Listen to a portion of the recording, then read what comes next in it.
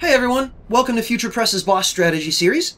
My name is Franz, and today we're going to be fighting the Ancient Dragon. This is an optional boss fight. The first thing you should know about it is that you can summon 2 NPCs to help you out with the fight, if you've met the conditions for them to appear. The second thing you should know is that you should not summon anybody to help you out with this fight, and I'll explain that presently.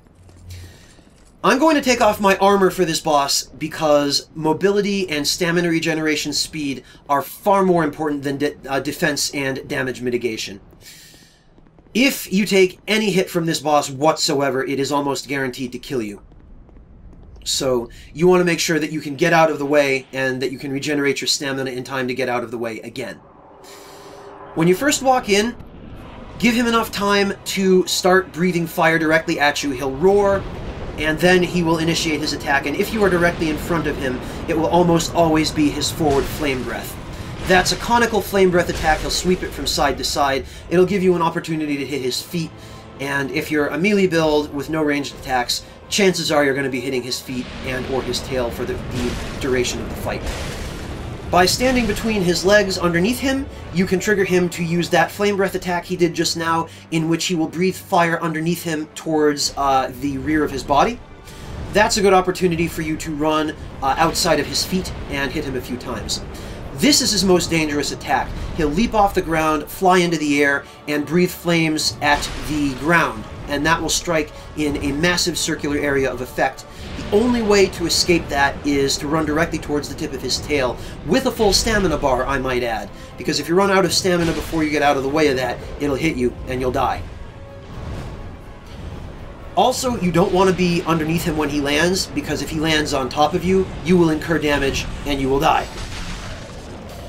The reason I recommend not bringing any allies into this fight is, first of all, if you summon NPCs, their AI is useless. They don't really know how to handle a boss this big, and they'll only wander around stupidly and get killed, and you'll just then have to fight a powered-up Ancient Dragon, which is not something you want to have to deal with. But even if you were to summon human players to help you, problem with that is the boss will randomly switch targets at random times, and that will make it difficult or impossible to anticipate where he is going to attack next. And you want to know where he's going to be aiming that aerial flame breath, because if you can't predict that, you can't avoid it. And if you can't avoid it, you'll get hit by it, and if you get hit by it, you die. Fortunately, as you can see, the boss's physical attacks and his grounded attacks are extremely slow. So they're very easy to avoid. You can get out of the way of them with plenty of time to punish them. Really, the only thing you have to be very careful of is his aerial flame breath. And you don't want to stay too close to his tail, because as you can see, he will do this. He will use a 2-hit tail slam, which will strike behind him. Now, you can get very close to the base of his tail and completely avoid that, and then punish him by hitting his tail. His tail will take the full amount of damage from your attacks. Parts of his feet seem to take very heavily reduced amounts of damage. So his tail may be a better bet for consistent damage, but you can attack his toes, and that will usually do the full amount of damage as well. You cannot sever his tail, by the way, so don't attempt to do that. It's just a waste of time, unless you're targeting his tail in order to do the full amount of damage. But the closer you are to the tip of his tail, the harder it is to avoid the tail smash. So I would advise you guys that the safest place to stand is between his hind legs. Just not when he lands. Whichever side of him you are on, he will rotate the opposite direction in order to face you. As you can see here, I am on now his left side, so he will rotate counterclockwise to face me, whereas when I am on his right side, he will rotate clockwise to face me. The reason that's important is because you want to make sure you have enough room to run all the way towards the tip of his tail when you avoid his aerial flame breath. If he is standing with his back to the edge and his tail hanging over the edge of the battlefield, you won't have enough room to run towards the tip of his tail to get out of the way of his AoE. So you want to make sure to trigger him to rotate in a direction that will give you plenty of room to run towards the tip of his tail. And again, you can do that just by standing on either side of his body. Another extremely important thing that you guys need to remember is to leave yourselves enough stamina that you can run away from his aerial flame breath when the time comes. So immediately after he executes a ground attack or any attack other than his flame breath, hit him a few times and then just wait and watch his moves and regenerate your stamina until you see him use his next attack and determine that it is not his aerial flame breath. When he does use his aerial flame breath, you can see that, as he did just now, he will sort of crouch and give you a brief warning before he leaps into the air.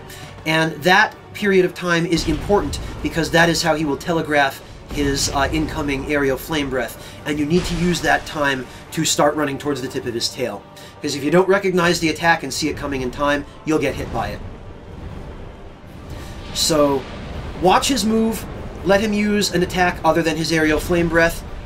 When he does, punish it, and then wait and recover your stamina, and watch his move again and wait to see what move he's going to use. And if he uses his aerial flame breath, avoid it, and if he uses another grounded attack, punish him. That's really all there is to it. This boss does not change his behavior or his attack patterns at any point during the fight. He's the same all the way through. So if you can follow this basic formula, chances are you'll be okay. All you have to do is not die. Which is simple, right?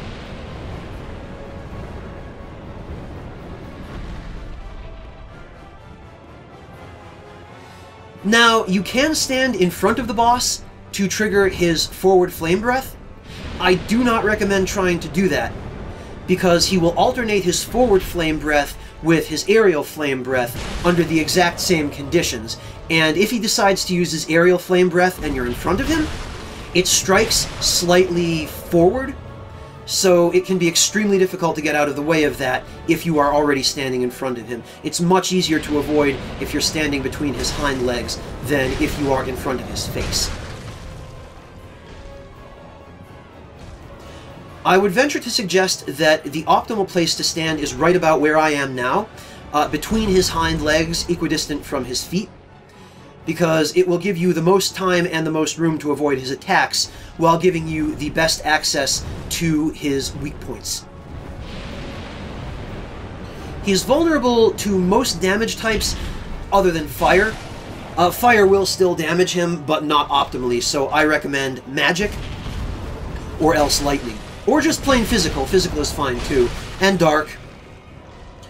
I have been able to poison him, although I do not believe that he is vulnerable to bleed. And poisoning him takes a very large number of poison arrows and or throwing daggers.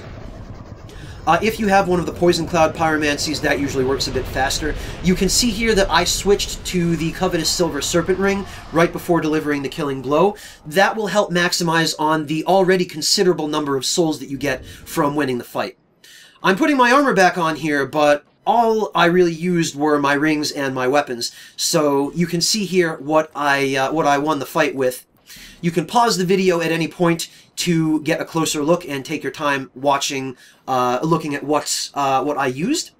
I'm also going to show you this character's stats. He's soul level 30, so this fight can be done really very low if you can follow the formula without getting hit. We thank you guys for watching this video. We hope it's been helpful, and we will see you guys next time.